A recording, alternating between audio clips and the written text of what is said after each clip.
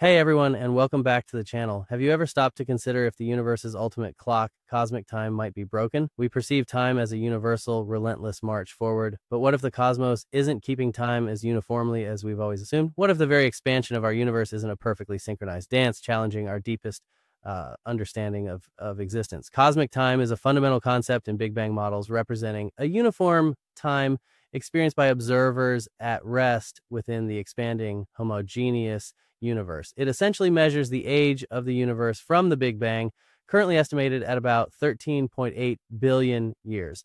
However, recent observations suggest a profound anomaly, the Hubble tension. This refers to a significant discrepancy in the universe's expansion rate, known as the Hubble constant. Measurements based on the cosmic microwave background, CMB, the relic radiation from the early universe, suggest an expansion rate of around 67, 68 kilometers per second per megaparsec.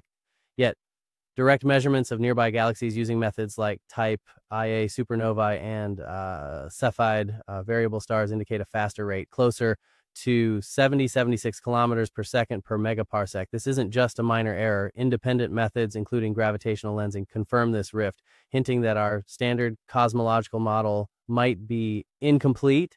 Some research even suggests the universe's expansion might be anisotropic, meaning it expands at different rates in different directions. This cosmic riddle demands new physics, potentially involving new particles or an early dark energy phase.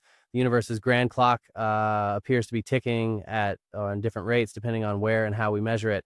This cosmic timekeeping mystery isn't just an academic puzzle.